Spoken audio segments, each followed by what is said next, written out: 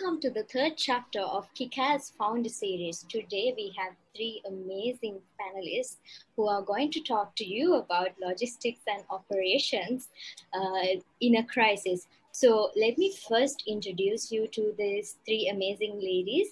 First we have Savani Weerakoon, who is the CEO and co-founder of Shoelace Studio. So Shoelace Studio is a novelty gift store with a range of products that are customizable, and they are also the pioneers of nail and string arts in Sri Lanka. So then we also have Zainab Miskin, a co-founder of Lilac Kukuns. It is again another place where you can find handmade novelty gifts for every occasion. So we also have Hafsah Cader, who is the founder of Oopsy Daisy, which is a florist curating fresh flower bouquets for any occasion. So all these three ladies are going to share their experience, knowledge, and insights into how they handle logistics and operations during this crisis. So let's move on to the find out what they have been doing so far. So welcome, ladies, for the panel. Thank you so much for accepting the invitation and joining hands with us. Hi. Thanks for having us. Thank you. Okay, so let's move on to Savanthi first. Hi, Savanthi. Hi. So Shoelace Studio celebrated 6 years recently, and how has that 6 years of the journey been so far, and how was it when you started off something which has never been done in Sri Lanka? What's your experience been like? Yeah, thanks, Asmini. Honestly, I also can't believe it's been 6 years. It's just gone by so fast. It's definitely been such a roller coaster ride, I wouldn't lie, but it's rewarding, definitely rewarding. When we started this 6 years ago, we launched at this market called Colombo Design Market. And I remember the night before the market, once we had all these products ready, I spoke to my partners and I was like, oh, how if no one buys these products? Because it's not something that was out there. How if they don't like it? And then we were like, you know what? I mean, if they don't, they don't. And we'll just, do something else. And on the day of the market, we had all these customers come in. And their feedback was really, really positive. Everyone liked it. They were amazed by the string art. They were like, oh, this is really cool.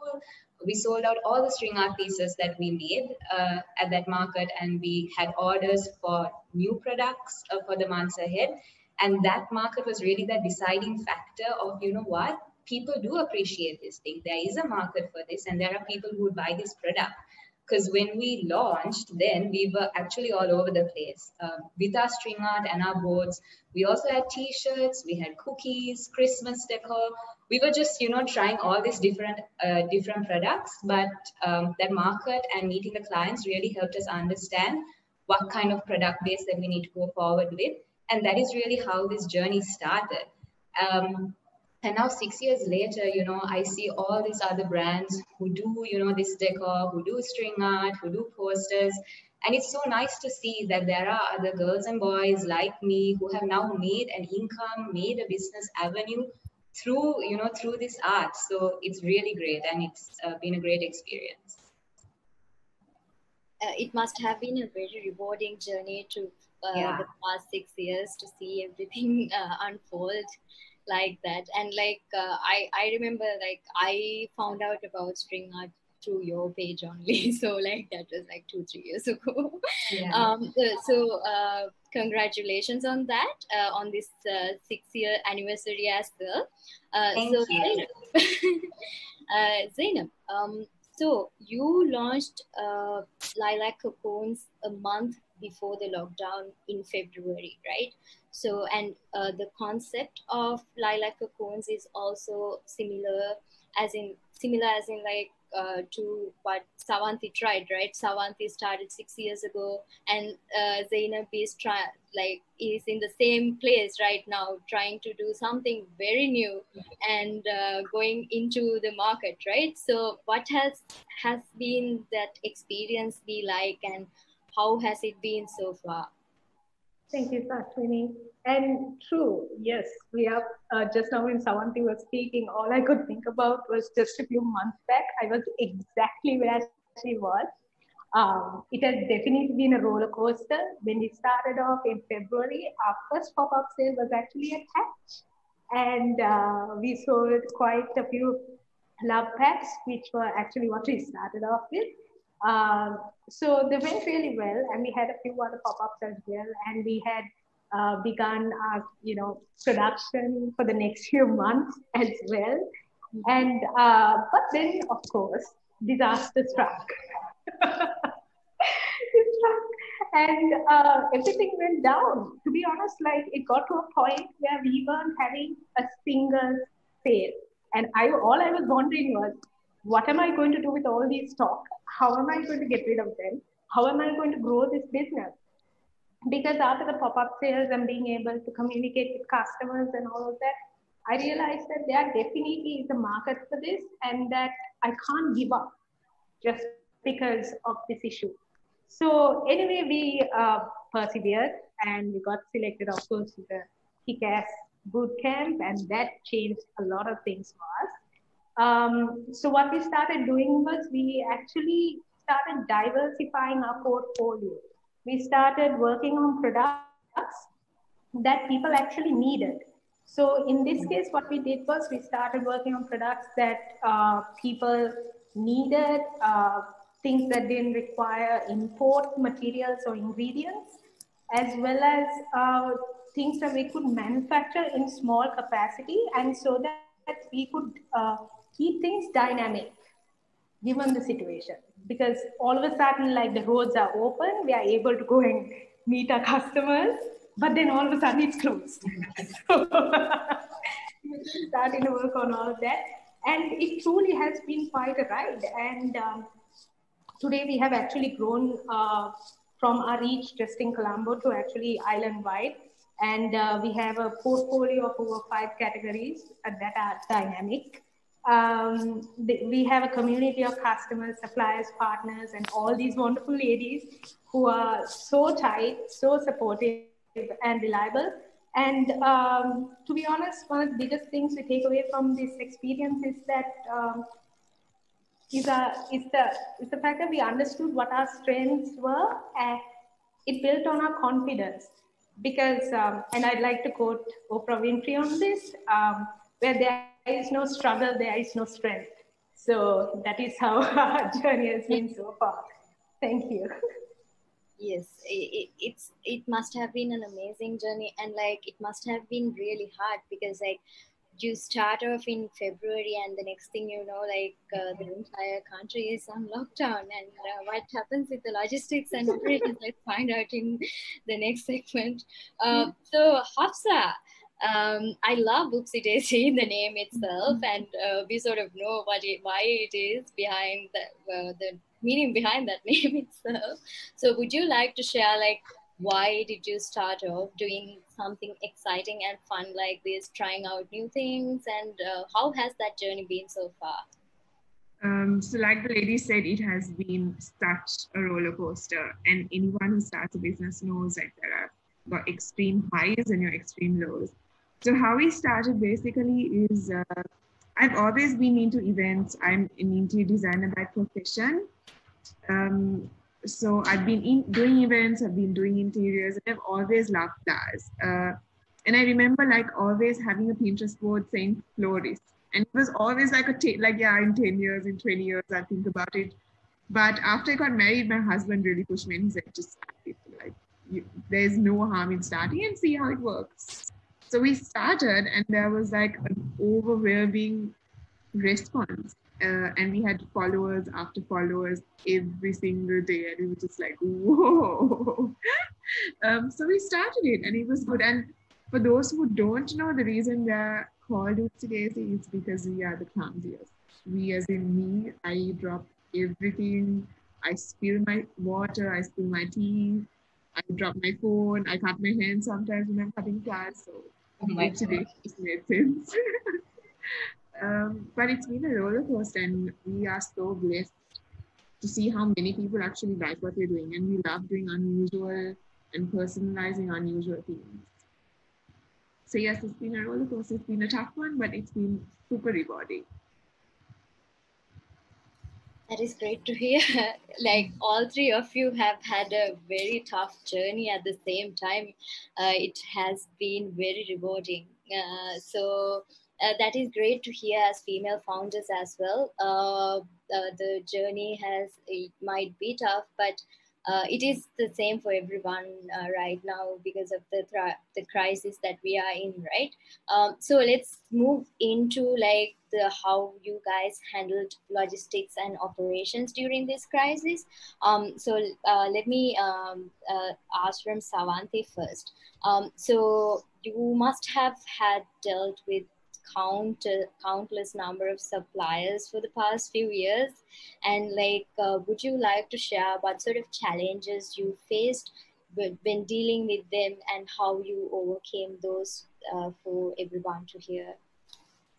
Yeah, Sasmi, definitely like the challenges have been multiple, I would not lie. Every time there is a challenge, I overcome it, I incorporate in my process, and I'm like, okay, everything's all good. And then another challenge would come across in a complete different area. So one key thing to note when you are doing a business is that there are going to be challenges. And it's going to come at times that are critical. You can't get upset or frustrated at those times. You have to kind of separate yourself and your emotions from the business and kind of switch gears and see, okay, how can I fix this? How can I move forward? And then incorporate all those obstacles into your process also so that it doesn't happen again. One big challenge that I had, a year into us being in business in 2015 was for the first time, I had also signed up to do 2 pop-ups simultaneously during Christmas. So a very busy time. And, I had ordered all my raw materials, my wood and everything, and I kind of went to collect it.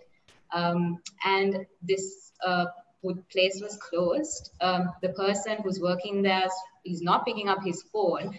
And then the people, around just came and they were like, oh, he's kind of left and he's gone to his town and he's coming next month.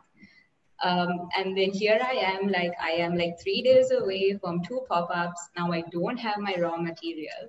And overnight I had to really find another like wood supplier. And also, I needed them to give it to me that day. It was like a really short timeline. I had to kind of, work really hard and figure this out where my quality is also not compromised. So that experience really made me realize that you can't have one supplier. You need to have supplier A, B, C, D. Like it's good to have like a pool of suppliers for anything, be it your packaging, even the paint you use, any little thing that goes into your product, like have multiple suppliers and work with them where they also meet the standard that you want in your end product. So that whenever you need to switch, you're able to do that. And I had to do that during the pandemic as well, because my key wood supplier was kind of stuck out of Colombo. So because I had my option B, C, D and say they could only give a smaller scale, I was able to kind of work with them and get the raw material that I needed. So I think it's like very important to have that supplier base and build upon that. No matter how small your business is, it's important to have that so you can face any obstacle that you come across.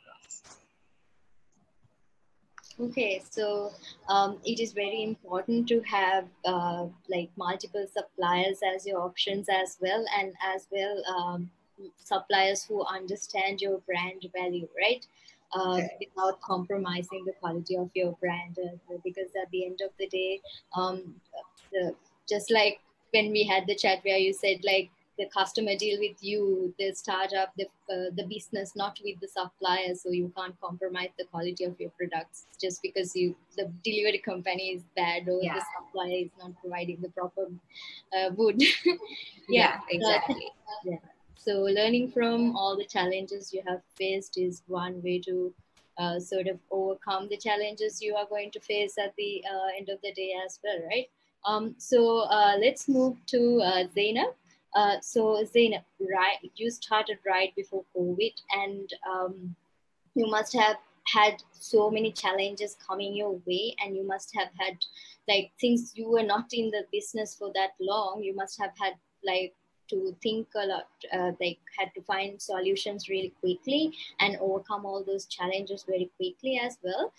So would you like to share a bit about the challenges that you faced and sort of how you overcame those? Sure. Thank you. Yes. So, like you said, yes, when we started just before COVID, I wasn't aware of anything, to be honest. I just had like one, two suppliers. Okay, we can manage this and we can like slowly build. Like that was my mentality right at the start, right? But suddenly I'm just thrown in this hot pan. I just started. I remember just shriveling up like a prawn. But so the biggest problems, of course, were all related to our supply chain, right? So, and since we are so concerned about also achieving the triple bottom line, we had to make sure that the sustainability element was also satisfied no matter what. Like Savanti said, just because someone, one of our partners or suppliers can't deliver doesn't mean that our quality has to be compromised or can be compromised in that case. So one of the first issues that we faced was with sourcing. Some materials that we were getting and ingredients that we were getting it all the way from the US, Australia. So with the import restrictions, we couldn't get any of that. And for example, we had to actually discontinue one of our products, which was selling really well. And what we did was we started looking for locally produced ingredients and locally produced materials that we could substitute and maneuver through this problem. The second issue that we faced was with production. So now, due to the isolations and the curfews and the sudden restrictions, we are unable, or we would face fluctuations in being able to actually get our own artisans to our studio to get the products made. Since we are, selling the idea of handmade novelty gifts, we can't sell gifts that are not made by hand. We can't do that without our artisans. So again, what we did was we started looking at whoever was available, whoever wasn't in isolated areas. We started matching that with resources that were available as well as customer demands. And we started building products that we were able, in small batches, of course, building products that we were able to sell. For example, our care box. Now that has hand sanitizers, hand wash. Now we were able to source them. And then we were able to put our labels and put the packaging and all. But still, that is again because of this issue, because we couldn't go beyond them. But it was a really innovative product, and it sold and it sells, right? And then the other issue was, of course, with logistics. Again, because of the isolations and the road closures, there were several instances where we couldn't deliver to our customers who had even paid in advance, because all of a sudden their area had got closed down. So then what we had to do was we decided, okay, if those customers have already paid, we will somehow get the products to them. So in our case, we found certain delivery partners who were able to access those areas, or at least go halfway so those people could reach them. And so after that, what we started doing was we started communicating this issue, the potential delays, to our customers prior to them placing the orders, so that their expectations and our abilities are, matched. And finally, of course, in the case of sustainability, like I said, we are really concerned about achieving the triple bottom line, which is benefits for the people, the planet, as well as our profits. But while it was already hard, very difficult for us to maintain that prior to COVID, it became a Herculean task for us to do it with COVID, and all these restrictions and all of that. However, what we started doing was we took a step back. We started using our imagination and allowed it to run wild. And that is how the upcycled earrings also came to be. And so that's how we've been handling it. That's how it has all been going. So you are being true to yourself. The saying that innovation is at the heart of the startups. So all two of you guys have been doing the same for just like all the other founders as well. Thinking out of the box, trying to think of innovative, creative ways out of your challenges, and that is impressive. So Hafsah, that I know that you have, so you guys have made some changes in your operations during the crisis as well.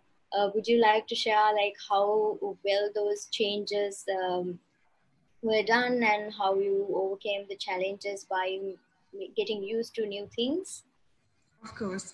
So one of our biggest challenges is because of the travel restrictions that everybody faced. We couldn't get flowers down, and we had so much of limitations, and we had a very limited quantity of flowers. And we were just like, oh no, what can we do? So we had to really think out of the box. And what we thought of doing was we thought of incorporating fruits with flowers, because fruits were available abundantly, right?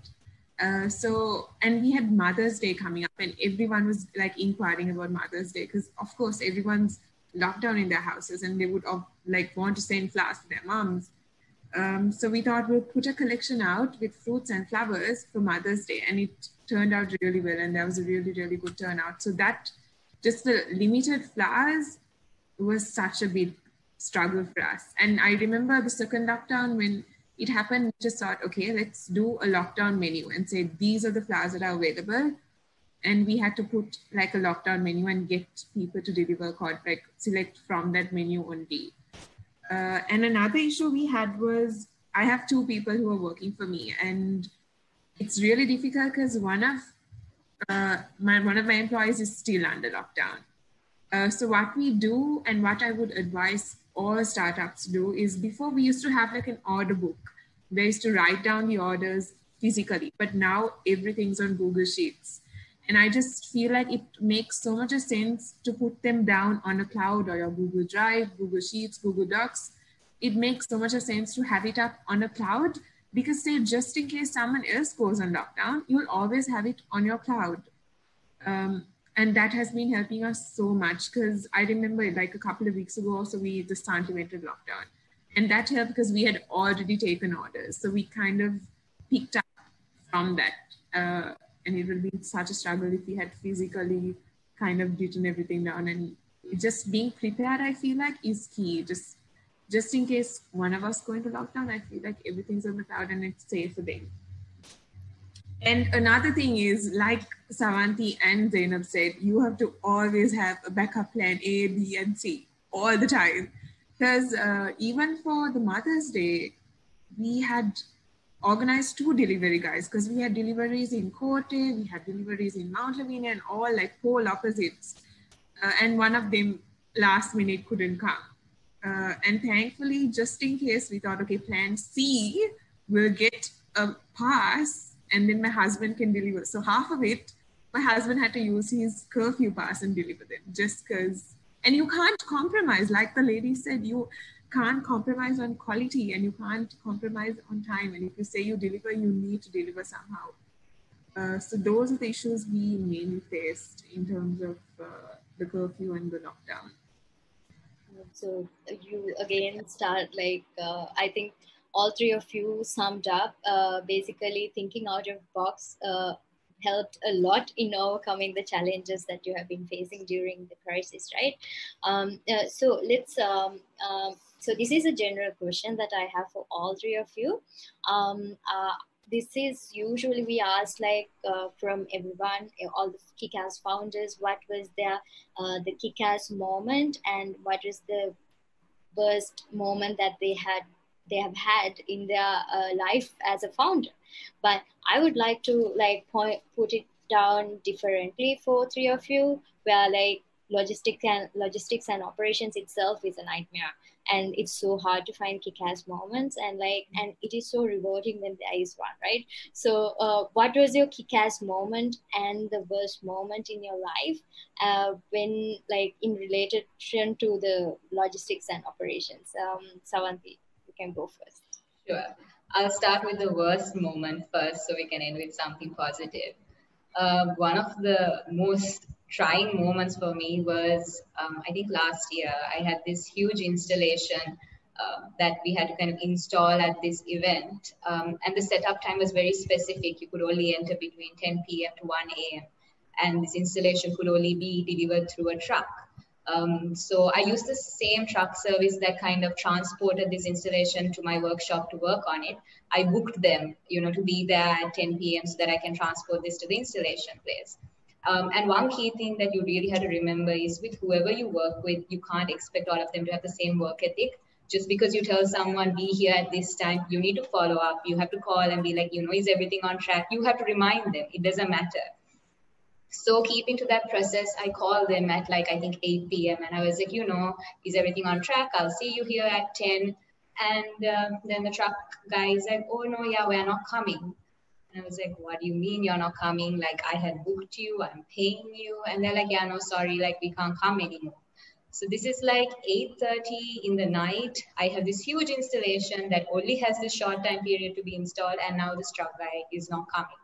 And I called every delivery service. I even called Pick Me, and everyone, it's in the middle of the night. I mean, they're not just going to release a truck. Whoever who can, they're full. It was so nerve-wracking because I was like, how? And I can't even physically carry this to the location because it's huge. It's 10 feet by 6 feet. I can't even put it in a vehicle. I literally need a lorry. And then I actually even, sent someone to the place where we were installing this because I assumed there'll be other trucks that would be there to drop off the other products to see if we can, convince one of those truck guys to come and help me transport this. And they were busy, but there were a few willing to come later on.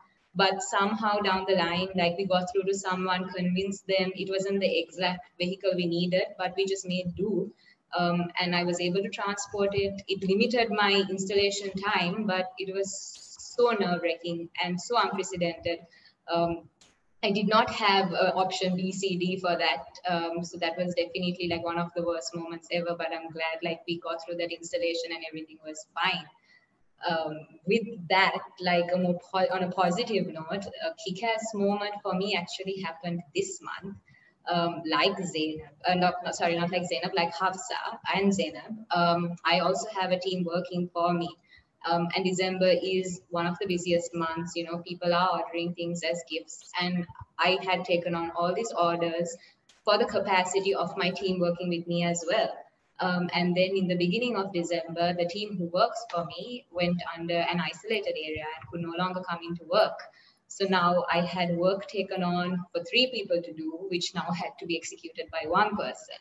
And these last 2 weeks have literally been I've been up working early morning, just few hours of sleep.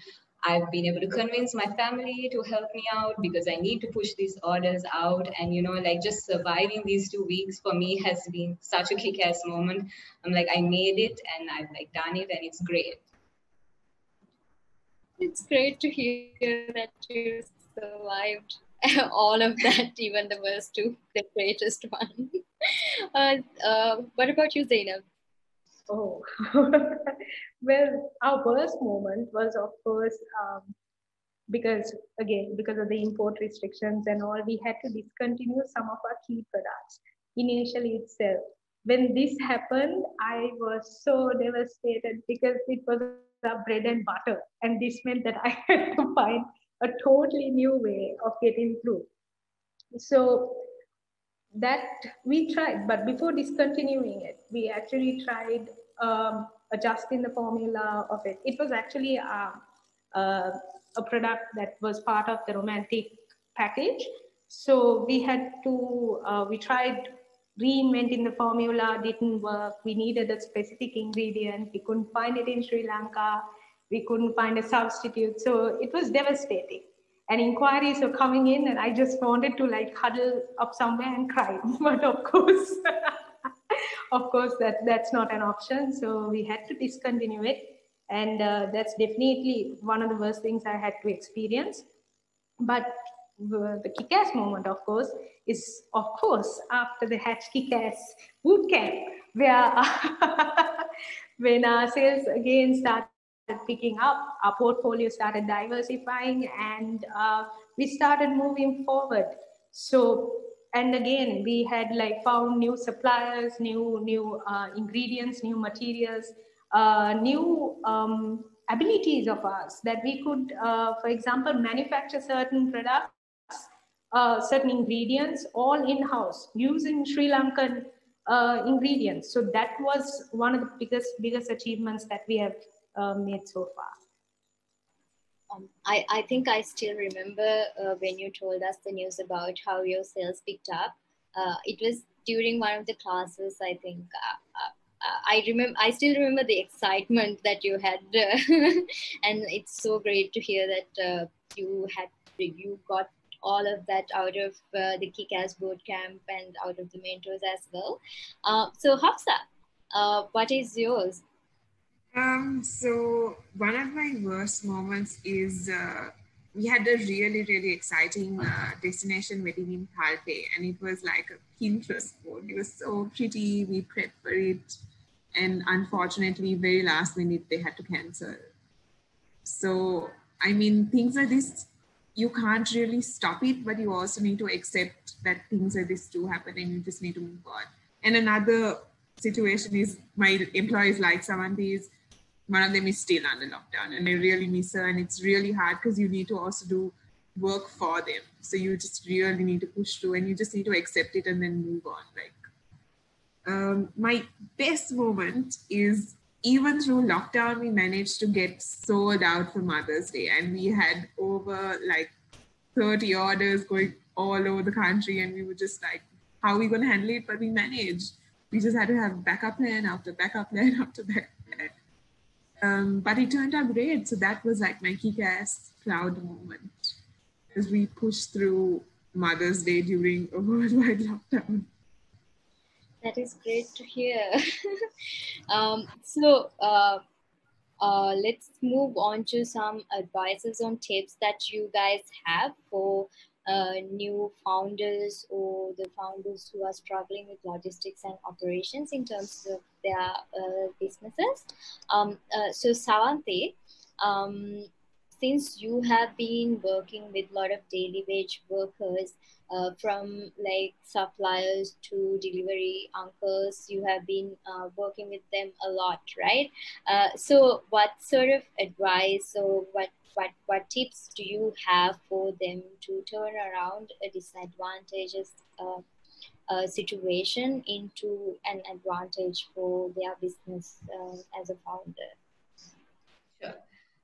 Yeah, I've definitely had, worked with a few different parties who are daily wage earners. And one thing that I think is very key is when you do have these people working with you is to really understand why they're doing it. Is this a side source of income? Is this a stopgap until they're waiting on another job? Or is this something that they're keen on doing for a while? Like, do they also identify with the brand? Is it something that they also would like to do? So that understanding is very important. And also it kind of has to be a win-win. Like them working for you and you working with them has to be beneficial for them as well. So if you have that communication and you make them understand your brand, because sometimes, what happens is they wouldn't pick up their phone because they don't want to say, I'm sorry, I can't come. I mean, that's like a normal issue here. People hate hate confrontation. So they just don't pick up their phone. They don't want to say no. So something I've kind of been able to, through communication, I've been able to explain to them is that, just call me. It's okay if you can't come. It's okay if you're busy. It's okay if you have a family commitment. Just let me know. And over the years, through this kind of dialogue with them, I've been able to get them also to be proactive with this. So even if, say, there's a funeral in the family, they'll call me and they'll be like, oh, now this happened, which means for the next 5 days, I'm not there, which helps my operational process because then I can kind of plan according to that. So building that discipline is really key. And then also having that communication and understanding what they want really helps you build that trust and loyalty. And I've honestly been grateful enough. I've had this great group of people who worked with me now for the last 4 years. And that's been through that communication and the trust and loyalty that we've had with each other. So don't always think of it as what they are doing for your business. Think of what your business can do for them as well.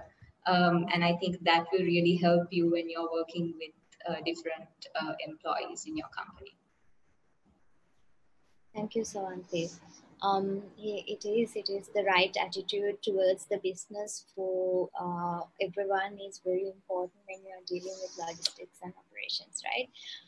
So Zainab, so we know that you started in February, and like when you started off as well, that you sort of left a full-time job to start off as a founder, right, an entrepreneur.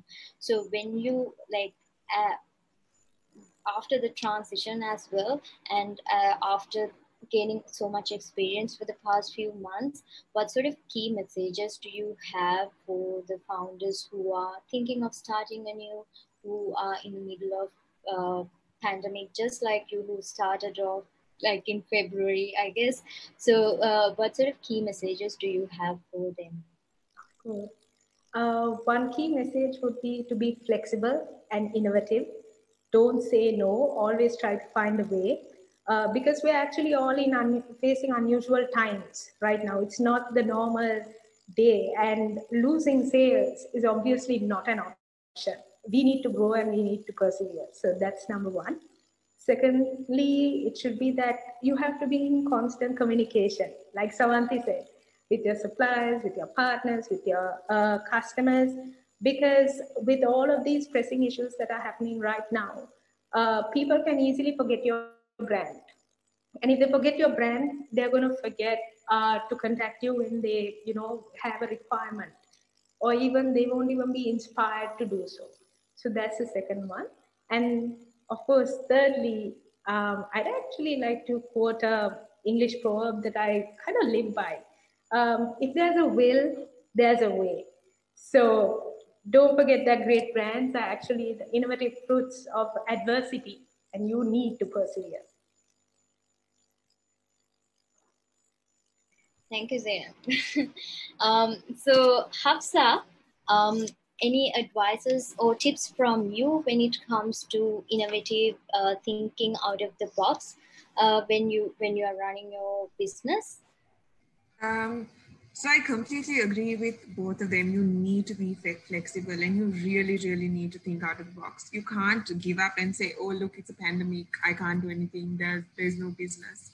You need to figure out a way to fix it. And there's always a way. Like, you just need to be patient, and you just need to like sit down and think and figure out. So one of it is, I think you just need to think out of the box. The second one is consistent. It's like, I don't know if you realize, but every single day, like a prayer, we've kept pushing content out on Instagram. Every day we used to push our stories out. We didn't want our clients and all of our users to forget us. So we would constantly push our brand out, push videos, like we were always thinking of content to push out, because of course you don't want, even if you're in lockdown, people check their phones and you want to constantly remind them, look, we're here. And you just need to push through. You need to be persistent. Like Zainab said, whatever happens, you need to keep trying. Like, you need to push through whatever difficulty is. If difficulty is there, you need to kind of figure it out, have some patience and figure it out. That's what I would say. Thank you, guys. So I also have one more question, but before that, let's just check if anyone has any questions for you guys. So from the audience, do we have any questions? If there is, you can just drop it in chat. I'm just going to check our Facebook feed as well, just to see if we have any questions on that. So until Alvin, can you just check on it and just let us know? So until that, if we have any questions, we'll answer them. Okay. So until then, I have just one question that I want to like talk to you guys, and like before we end, uh, what sort of things would you guys do as startup founders to be better prepared for another crisis, in terms of logistics and operations, to anything that you think has you were not prepared when, like, none of us were prepared, obviously, but like now you know, right? So what is that one thing that you would do? Savanthi, do you want to take this? go first. Yeah, I mean, one of the key issues that I had when the pandemic hit was that although I had my raw materials and I had all of these things that I had stocked up, I also hadn't stocked up enough, because usually I stock up for, let's say, a month and then I kind of replenish every month. But here we were like locked up for more than a month.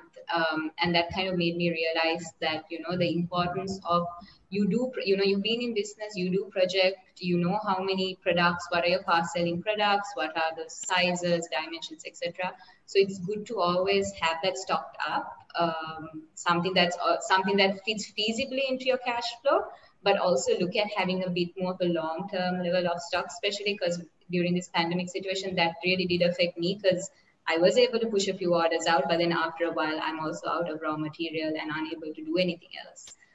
So definitely being better prepared from your back end, and also having a strong logistics arm. It's been innovative to see that during the pandemic, there were a lot of operations that were also not logistical who started logistic arms. So, getting affiliated with one of them and working with them, so you're sure that they also, are reliable and deliver your brand values, so that now you are not constrained. If you have to face another lockdown, you have your material, you can make your product, and you can also deliver it to your client.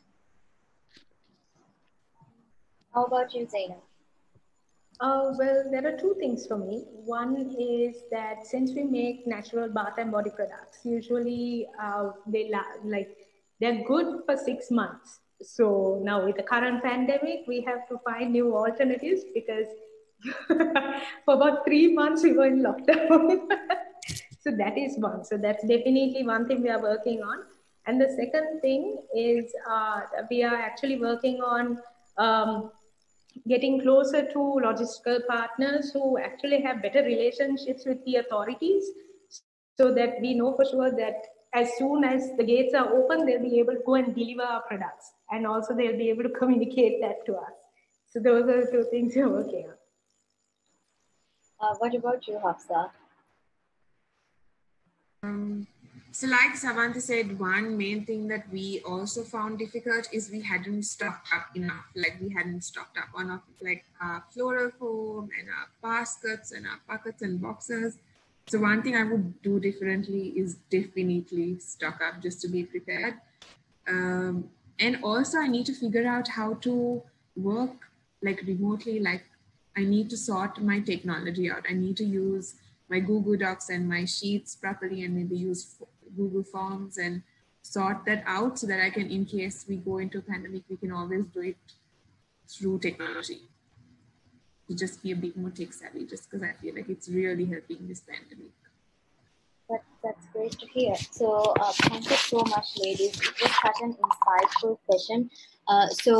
Just to sum up what we have been talking about for the past 45 minutes, so it is very important to actually have that list of backups when it comes to the suppliers, to the delivery guys, to everyone else.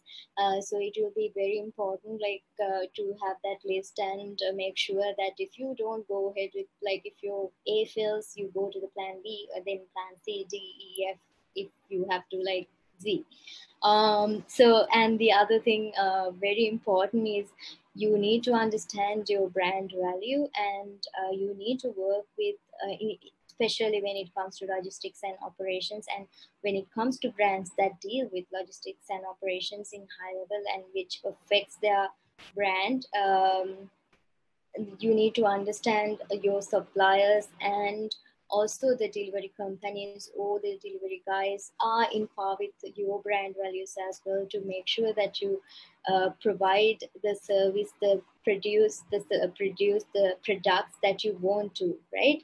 And the third thing that we would also like to communicate during this session is be creative, and that is one of the best advices that we can give to overcome challenges during a crisis.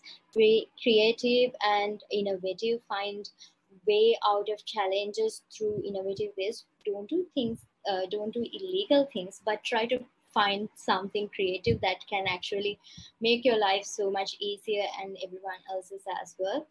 And the other thing and the most important thing is, like, you are not the only person who is going through difficulties in logistics and operations. You can always talk to the fellow founders, always can talk to someone who is doing the similar business as you, and find out, because that is what we do at KICKASS Bootcamp as well. And like all the alumni speak to each other, find delivery partners together who can deliver certain things. So always talk to, network with the founders with similar mindset.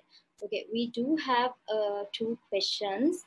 I'm just gonna I'm just going to read out here, and then we'll figure out who can answer that. So the first question is, last mile delivery is very challenging for us, especially not having a reliable logistic vendor. How do you tackle that? Who can, Savanthi, would you like Yeah, to? sure.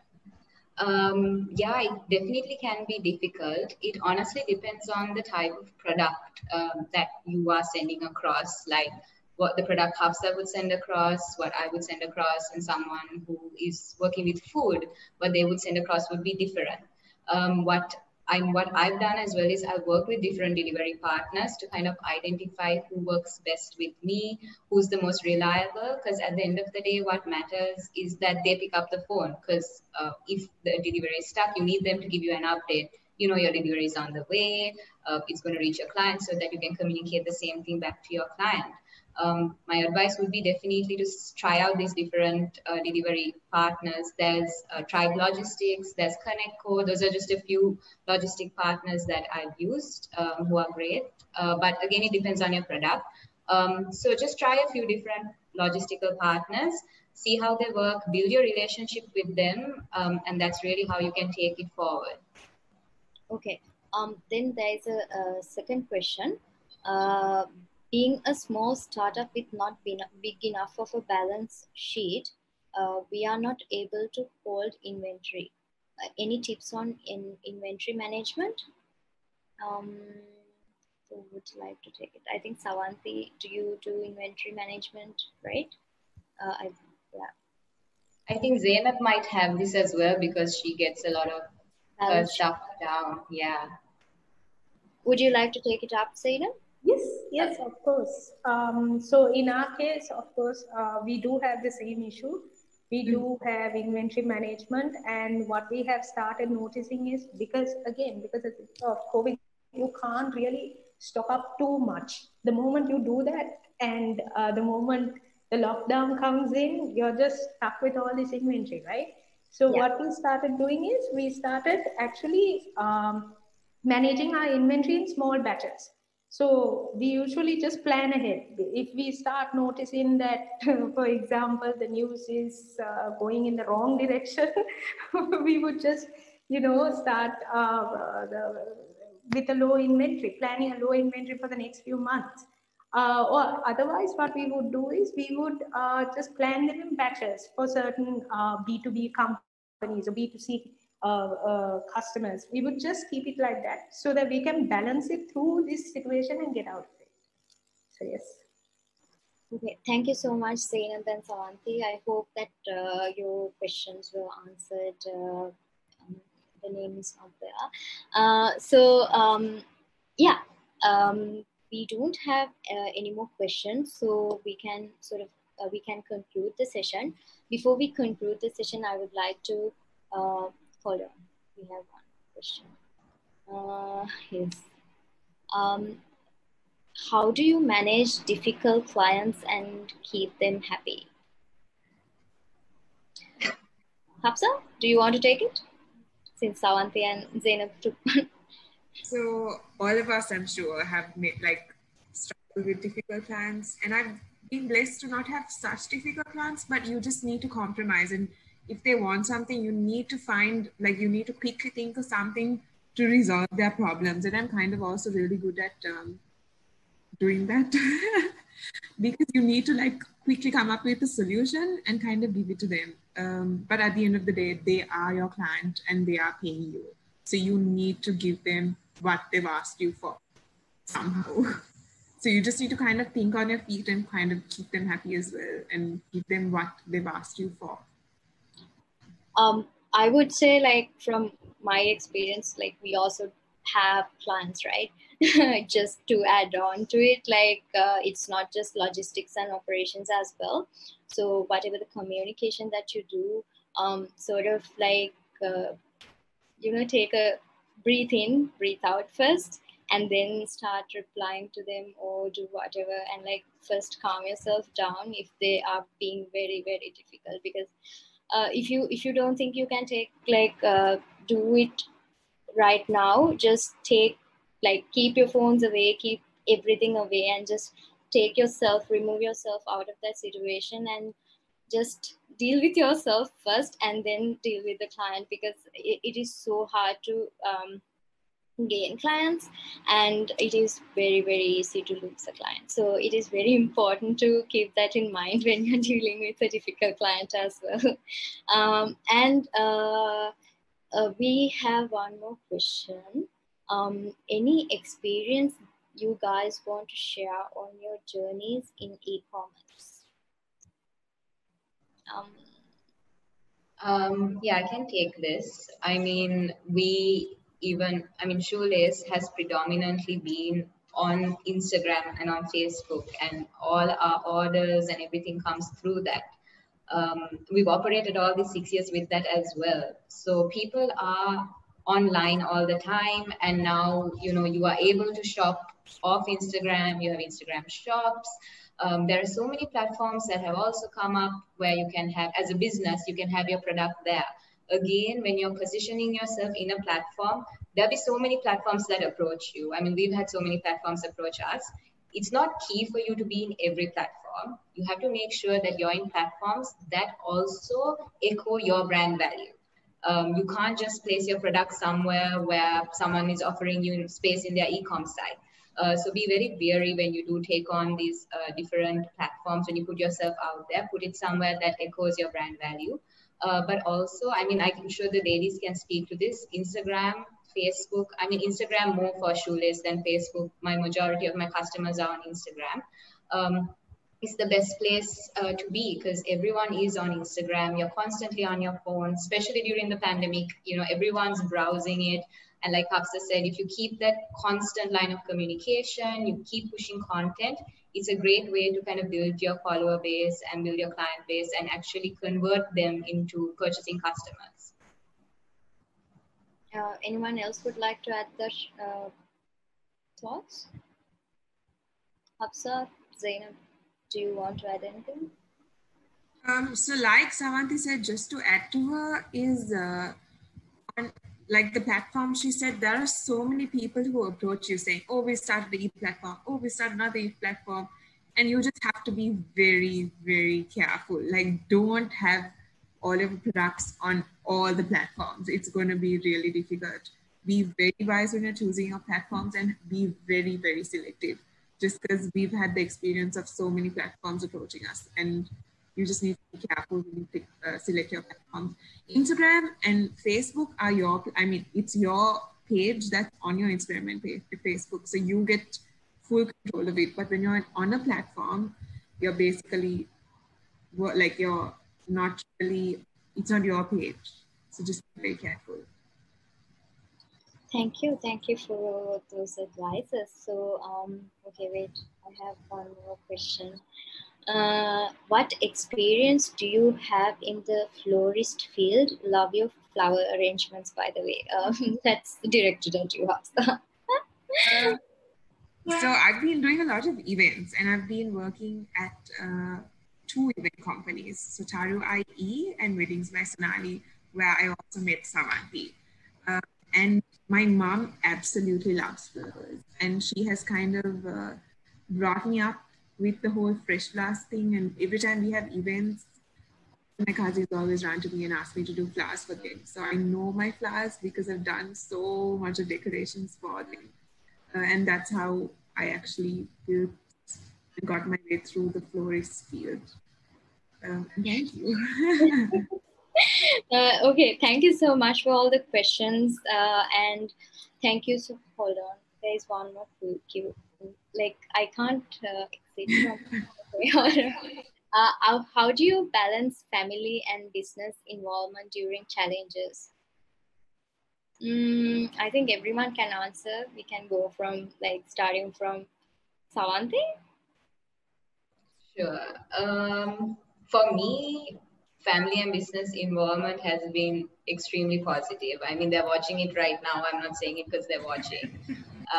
But they've been very helpful from the time that we started. They are the people who transport all my things to my pop-ups, who, take me around whenever I need to get anything, to even today when things go wrong, who kind of step in and, make the things for me. So it's been completely positive. But from my point of view, when I did start off, I did not have a good balance with family and, spending time with them, because I would only be like focused on work, or I'll be stressed, or that's all I'm focusing on. So one thing that I did force myself to do was also have a cutoff time, because the problem is when you have a business, is it's not like working for someone else. You never want to shut off, because you want to constantly keep working, because you're like, I need to keep doing this, and you don't really have a cutoff time, and that compromises on your time with your family. So one thing I did was I kind of put in a cutoff time for myself, where after this point I'm not going to work. I'm just going to relax and like spend this time with my family, or spend this time with my friends, and go back to work then the next day. So it's important to bring that work-life balance as well for yourself, especially if you're doing a sole business. It's very easy to get carried away because you never shut down. You're just constantly like going forward. Zainab? Yes, so it has, even my family has been quite supportive right from the beginning. I remember our initial pop-ups. They were the ones who actually moved all the products from our warehouse to the pop-up stores. And sometimes they would actually be there when I couldn't. So it has been quite positive, and they have definitely been my biggest support system. But like Savanthi said, it's easy to the lines between business and family can easily blur. Since you're working solely on your business, on a trip, I found myself, just trying to make a sale, or trying to make another sale, or trying to find, a new supplier. That happens. That's natural, but you need to find a balance, because there's, the business is definitely a very important part of life, but so is family. So that's all. Hafsah. So like the other girls said, my family is huge, and they're all so supportive, and like they're such an amazing bunch of cheerleaders, to be honest. Every time I'm down, every time I'm like, oh no, I can't do this, they're always like, no, you can, you've done so much. Especially my husband and my parents, they've always pushed me through. And yes, of course, like you can't shut your brain, because you're constantly thinking of your business. Even at 12 o'clock at night, you're like, oh no, it's just one DM, let me reply, it might be a possible sale. But I've realized to have a cutoff time and say, look, after 8 o'clock, I'm so sorry, I'm only going to check your messages afterwards.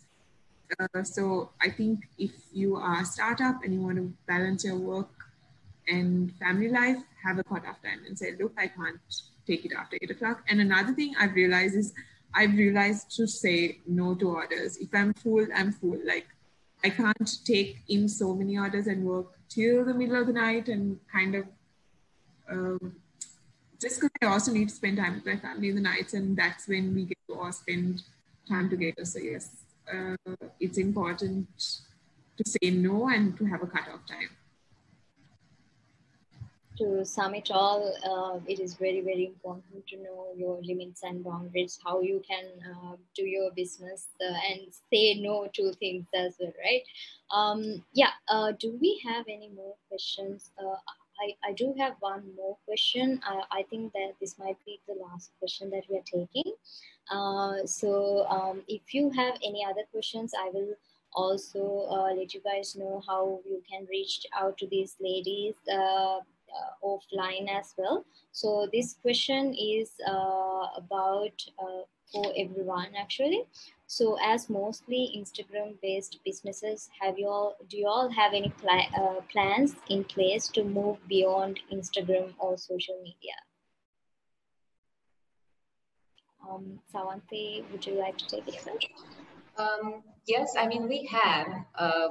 Just last year or so, we started also having our products retailing at a few outlets, which is also great because customers also, our products are such where it's a touch and feel, and when you see it, you want to purchase it, or sometimes it's an impulse buy. And although we do custom orders, we also understand that people are very last minute. So like Hafsah said, when they're like, oh, I need this tomorrow, when we're just operating online, where like, we can't cater to that. But if you do have your products in a few retail spaces, you can now say, you know what, we have our products available here, like we have this range, you can go shop from there. So that's something that we have done. I mean, moving into my own retail space is not something that I've really thought of or wanted to do. I'd rather partner with other retailers who are in line with my brand values and kind of have our products there with all these other great local brands. So that definitely does help. And it's definitely a step that you should also look at taking based on your product. What about you, Zainab? Actually, even we have started moving into the retail space because what we noticed was through Instagram, social media, and online, there is so much that you can reach. Beyond that, people want to touch, they want to feel. When they go to a mall, they are going there to buy. So why don't we also just put our products up there? And of course, it's not very feasible for us to have our own store right now, but there are several other stores that are willing to have our products, and that's how we've been moving forward. Hafsah? I would love to have and open my own outlet soon, but right now everyone seems to want everything to be delivered. And a lot of people have also approached us and said, look, you can maybe share a pop-up with us, but everyone seems to want things delivered. So I feel like right now is not a good time. In the future, hopefully, yes, we want to expand and have our own outlet soon. Just as a person who loves flowers, it might be because like you are mainly based out of Instagram as well. And if there is a flower shop, I would definitely visit you. Because the flower arrangements are pretty like so beautiful as well. So yeah, thank you so much, guys. Is there anyone else who would like to take another question? Okay. There are no more questions in the Q&As. So it was very insightful and knowledgeable, and thank you so much for sharing all your experience and insights into how you guys handled logistics and operations during the crisis. Thank you so much, Hafsah, Savanthi, and Zainab for joining us and sharing your experience with everyone else. And thank you so much for everyone who is in the audience on Zoom as well as Facebook, and all the families of all these 3 female founders who have joined. Thank you so much again. Because of your support and support, they have come a long journey as well, and it has been very rewarding from what I'm hearing.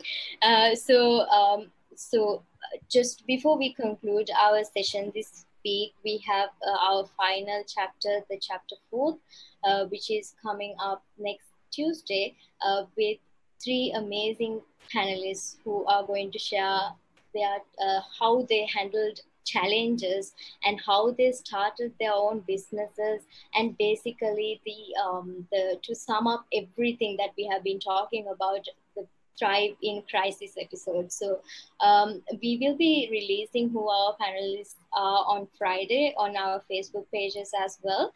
So tune in next Tuesday as well at 6 p.m. Join us to talk and celebrate 3 wonderful women founders with us. So thank you so much again, everyone. Have a very good night. Bye. Thanks, Asmini. Thanks for having us. Thank you. Thank you, Sasini. See you guys. See you. Bye.